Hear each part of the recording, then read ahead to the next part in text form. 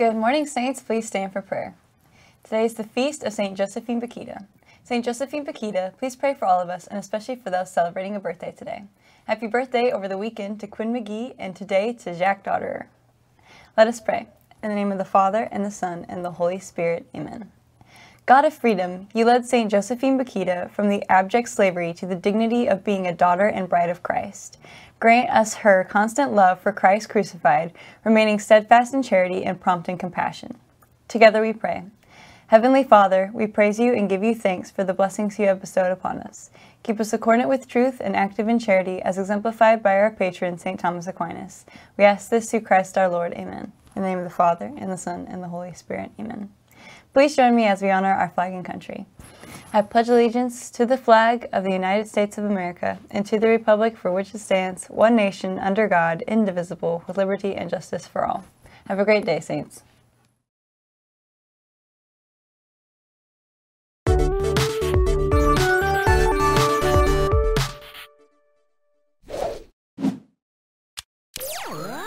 Good afternoon, Saints. Welcome back to the Halo Midday Show. Today is Tuesday, February 9th, 2021. The saint of the day is St. Josephine Bakhita. St. Josephine Bakhita was born in 1869 in Sudan, Africa. She was sold into slavery as a child and remained a slave into adulthood. One of her owners traveled with her to Italy, and she was declared free there, since slavery had been outlawed in Sudan before she was born. She learned of Jesus through the Canossian sisters in Venice. She joined the convent, and she spent the rest of her life with them. Bonjour, Saints. French Day is this Friday, February 12th. Join the masquerade and celebrate Mardi Gras with us. Buy raffle tickets for $1 at lunch all week for a chance to win pastries or a Comfort Colors t-shirt. Cash or Venmo accepted. Bring $5 on Friday to wear jeans or sweats and a Mardi Gras colored shirt, gold, green, or purple. No leggings or shorts. All proceeds will benefit the Community of the Lamb, a French religious community in KCK. Let the good times roll.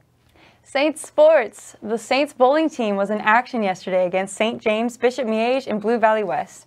The varsity boys finished third and were led by Jackson Taylor, and the JV boys finished first and were led by Luke Potter. The varsity girls finished fourth and were led by Janie Crum, and the JV girls finished second and were led by Savannah Bittner. The Saints hit the lanes again this Friday at Olathe Lanes East. Today, Saints girls basketball, CJV, and varsity are hosting BVN here at home, and sophomore boys basketball is at BVN. Go Saints! If you would like to apply for National Art Honor Society, please stop by Mrs. Kane's Art Room in room 208 to pick up an application.